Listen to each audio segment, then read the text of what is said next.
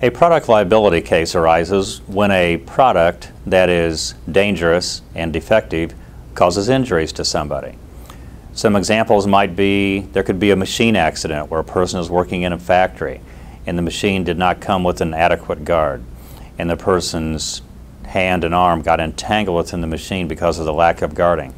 In that case, the machine manufacturer would be a defendant, with the idea being that the machine was designed improperly.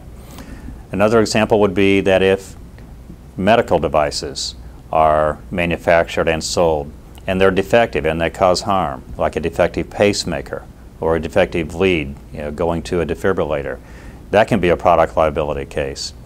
There are many different types of products, of course, and usually a case depends on whether you can prove that a product was either designed improperly or that it was manufactured improperly. Sometimes the design itself is defective. Other times the design is okay, but in the manufacturing process something went wrong. If that product causes injuries to a person, then the product liability case can be brought, and the damage elements are just like the damage elements in a negligence case.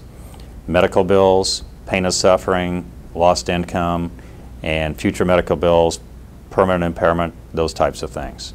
Those are all encompassed within what we call a product liability case.